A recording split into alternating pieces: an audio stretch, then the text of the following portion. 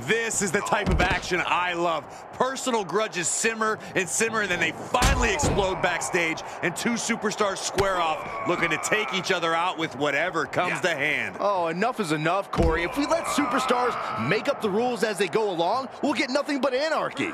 Anarchy, you say? Sounds pretty good to me, Saxton.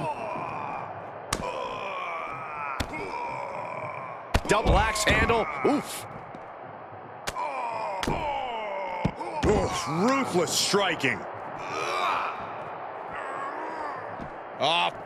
Flapjack. Gosh, landing face first. Big knee. And right between the shoulder blades. Elbow drop. Piercing. Double axe handle. From the top. Elbow drop. Good Lord.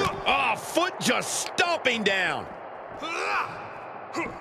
I'd have to think that a no disqualification match favors the most heartless competitor in the... Just a dominant display. Big pop. And the official calls it. Clearly, they cannot fight any longer.